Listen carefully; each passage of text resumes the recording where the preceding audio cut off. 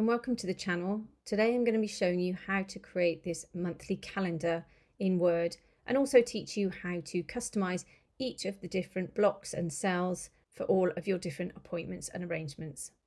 So let's open a new document, and the first thing we need to do is rotate our page. So go to Layout, go to Orientation and go to Landscape, and then also go to Margins and select Narrow. You can see my cursors at the top here. I'm just going to press the return key once, then go to Insert, go to Table, go to Insert Table, and here we're going to put number of columns is going to be 7 and number of rows is also 7, and then click OK. Now at the top here we're going to merge this row completely, so select all of the cells, go up to Table Layout and select this icon Merge Cells. Then we're going to type in our text, which is the name of the month.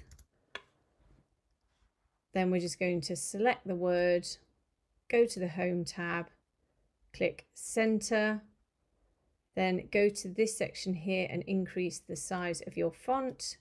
You can choose any size you like. Then go to Table Layout, and here you can pick the alignment of all of your text.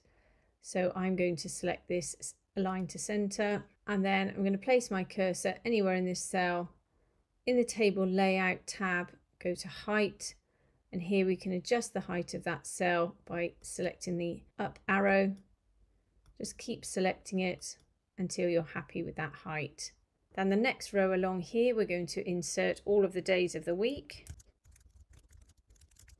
Then once again, we're going to select this row, go over to Align to Center, and then increase the height of that row again by clicking on the up arrow. And we can also go to the Home tab and increase the size of the text. You can select bold if you like, that's completely up to you. And then for these cells here, I'm just going to select them all. But before I put any text in, I'm just going to go back up to the height here and then just click and just keep clicking until those cells start to fill my page. Now once they're all selected, I'm going to make sure I've got my alignment to top left. Then go ahead and just insert all the numbers. I'm just going to start with Monday. This could be any August of any year. So I'm just going to start with Monday.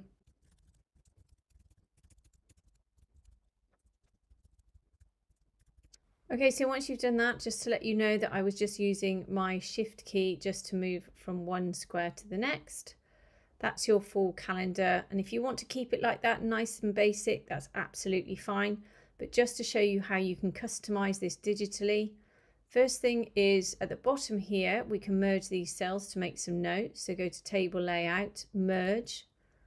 Then at the top here, we can place in the word Notes, and you can place any notes of the month you want down here. We can also select these cells, which are the weekends, weekend days. Go to Table Design, go to Shading, and then you can select any color of your choice. I'm just going to choose a light gray. Then if you want to place some text in any of these cells, let's just choose this day here. Press the return key, press it one more time, put in your text, and then if you want to just select this particular text, just go up to the Home tab and then just select Center. It will pop that text in the center. Then you can go up to Table Design, then make sure the cursor's just flashing in that cell. Go to Shading and pick a color of your choice, and we can do the same down here.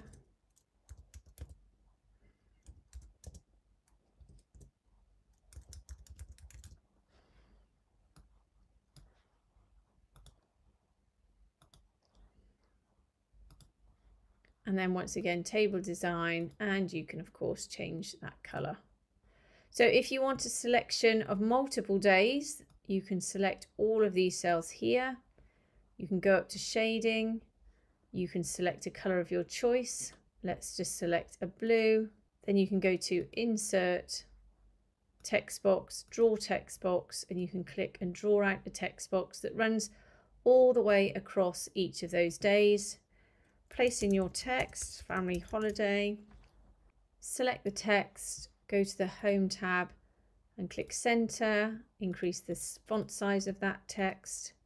Doesn't matter how big you want it. I'm just going to put another space between there. If I deselect it, you can leave it like that, or you can take out the outline and change the color of the box. So select it, go to shape format, go to the outline, select no outline, go to shape fill, and you can select the same color. If I deselect it, you can see it's run all the way across through here and cut through these lines.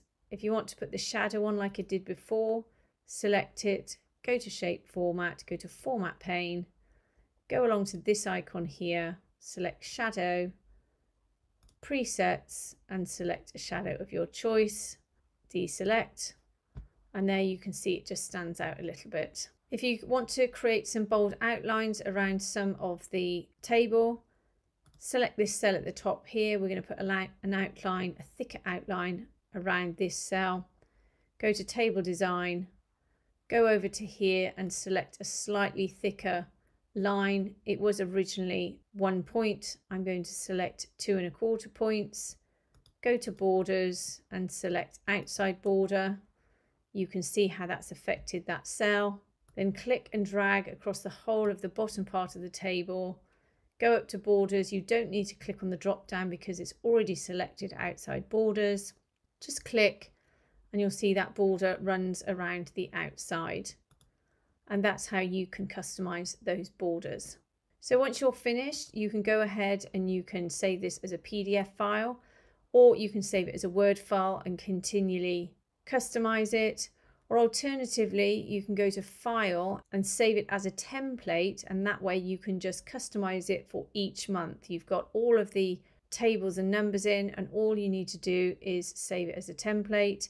If you do that, just make sure you've saved it in this templates file here and in your Microsoft Word templates.